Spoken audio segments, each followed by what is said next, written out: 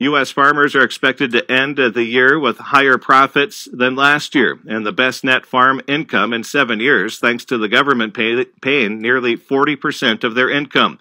That's according to the U.S. Department of Agriculture's latest farm income forecast.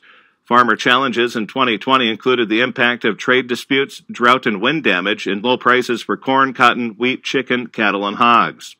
Farm cash receipts are forecast to be the lowest in more than a decade, but farmers are expected to receive $46.5 billion from the U.S. government.